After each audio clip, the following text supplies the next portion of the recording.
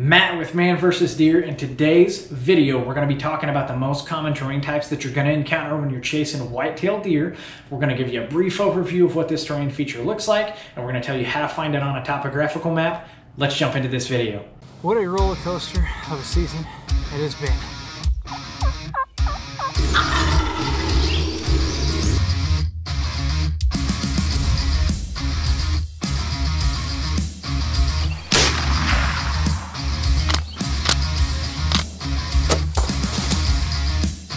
Came in downwind, it actually winded me.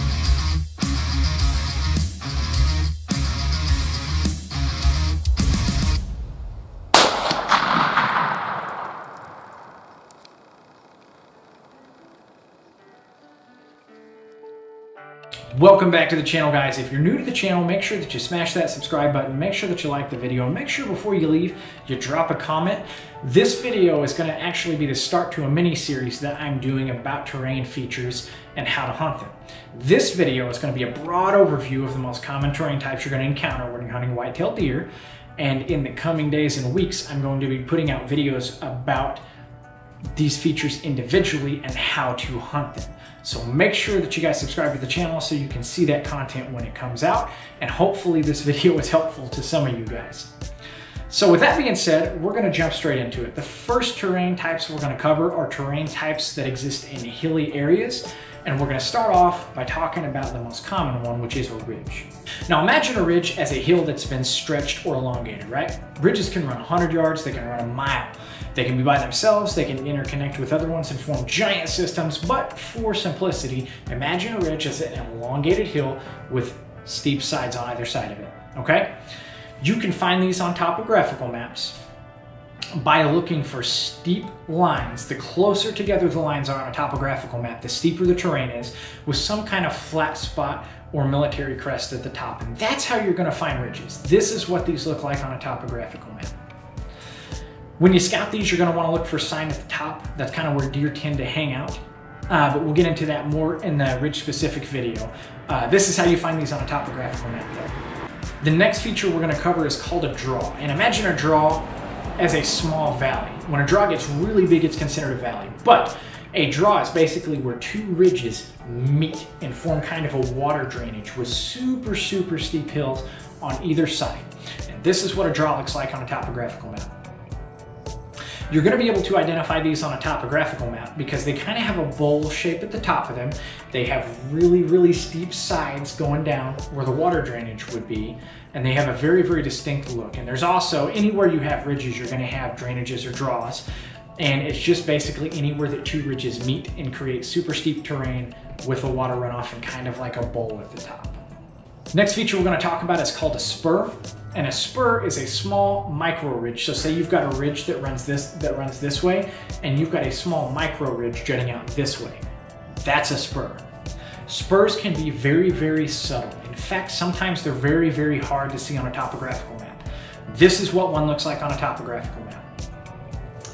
You can spot these pretty easily when they're visible on a topographical map because the lines are kind of running a different way than the lines of the regular ridge are. There's basically like a wave in the terrain, right?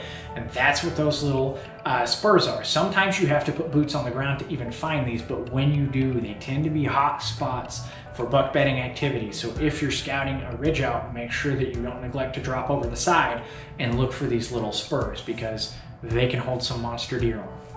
The next terrain feature we're going to talk about is a saddle. And imagine a saddle as two high points in a ridge that are connected by a little bit lower elevation with easier walking. And a saddle kind of goes like this, basically like a horse saddle would, right? It's a lower lying area that connects two high points. And when you look for these on a topographical map, and they can look different than this. This is just the way that I find them. You're basically gonna look for two circles, and it kind of looks like a figure eight to me. But you're gonna look for two circles with the lines getting a little bit farther apart, meaning that there's some flatter land in between them. So if you're looking at the tops of ridges and you see something that looks like this, you can bet that that's a saddle. Saddles are hot spots for deer activity. Particularly when they're cruising to get from one high spot to another during the rut. You want to look for trails on these things.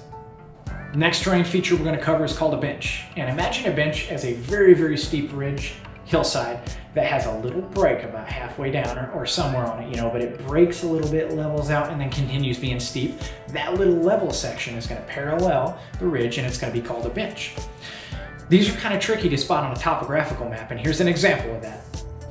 But they're tricky to spot because they're not square. They're basically a section in the topographical map where the lines get farther apart for a minute and then come back together. But if you see that, that's typically a little bit more level section in an otherwise very, very steep hillside, and deer are going to use that to travel that hillside as opposed to walking the very, very steep parts. We are going to jump into some flatter terrain type features now, and the first feature we're going to talk about in that category is called a finger. Imagine a finger as a terrain type that juts out in a long skinny fashion into a different terrain type. That's a finger. It can be woods that juts out into water. It can be CRP that juts out into an ag field. It can be a section of cedars that jut out into otherwise open timber. Any long skinny section of habitat that juts into a different type of habitat, that's a finger. And here's a good example of what that looks like. Fingers are known for being like hot spots for bedding areas for big bucks. They're typically a little bit thicker. And like I said, they can be a lot of different things. But what you're gonna look for is a long skinny section of terrain jutting out into a different type of terrain. Transition areas or edge cover.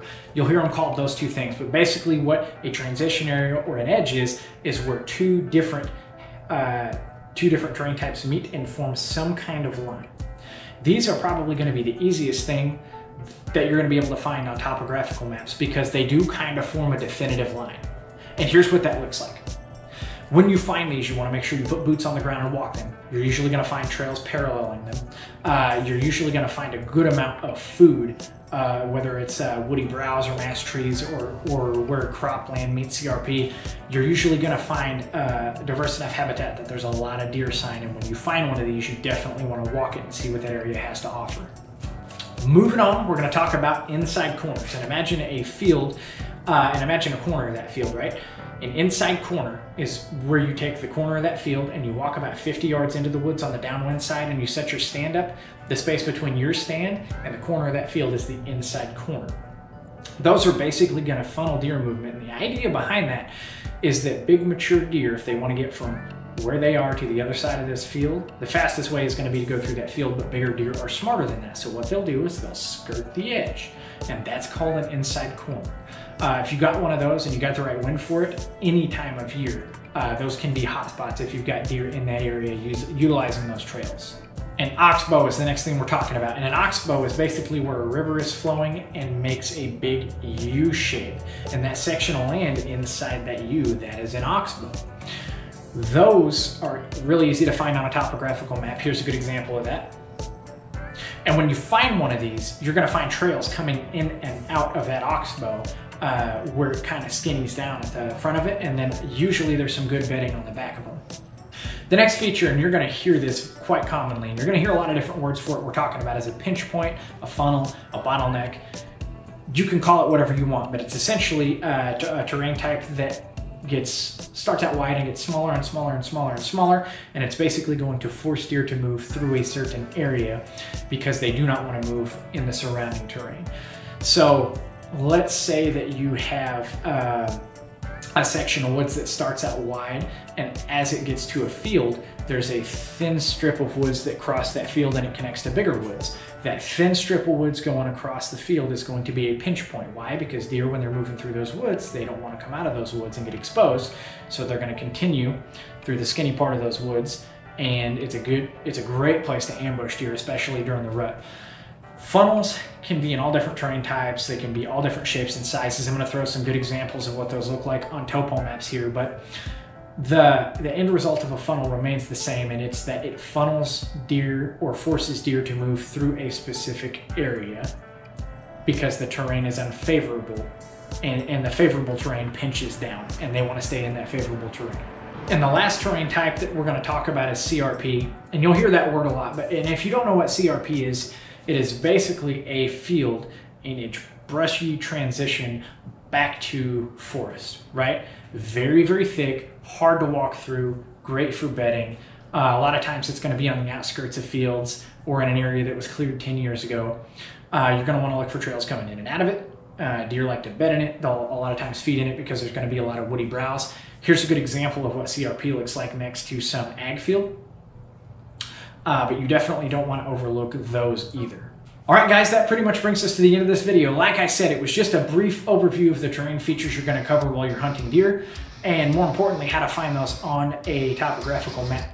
If you want more details about how to hunt these features specifically, make sure that you're subscribed to the channel, because in future videos, I'm going to do a video of these features one by one and cover exactly how to hunt them, or at least give you some good places to start. So make sure that you watch for that. I really, really appreciate you guys taking the time to watch this video, and I will catch you in the next one.